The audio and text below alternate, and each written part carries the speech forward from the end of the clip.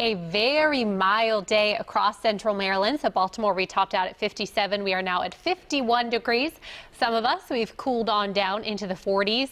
Those winds out of the south, pretty quiet for Baltimore, just 5 miles an hour, 8 for Annapolis. 7 there for folks in Easton. The radar and satellite, you can see that disturbance over western Maryland, however, not doing much at all. What we do have, though, is a decent amount of clouds. They were with us today. They will be with us tonight. They will be with us tomorrow morning. However, they will not be with us, it looks like, tomorrow afternoon. So we see those clear out and actually get a nice dose of sunshine.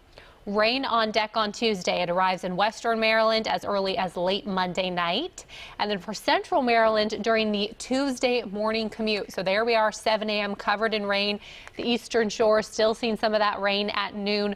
Western Maryland, a chance for some wintry precipitation late Tuesday night. That is limited, though, to western Maryland. Tonight, we're only going to dip down into the low 40s. Keep in mind, normal low for this time of year, 24 degrees.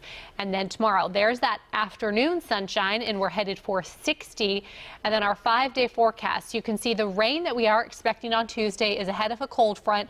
That will knock us down into the mid 40s by Wednesday. Low 40s Thursday and Friday with overnight temperatures, down in the 20s. I'm Meg McNamara with an update coming up on WJZ.